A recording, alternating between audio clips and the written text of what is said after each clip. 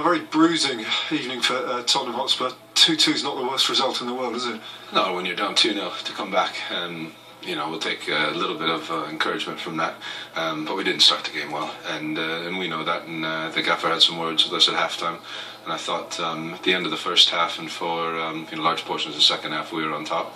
But then they were able to keep possession of the ball at the end, and then we ended up finishing the game with 9 men.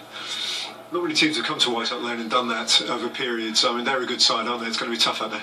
Yeah, we always knew it was going to be tough. We were watching a lot of their videos and things of that nature, so it'll be tough out there. But I think we've got a lot of quality in our squad, and we're hoping that we can get a win out there.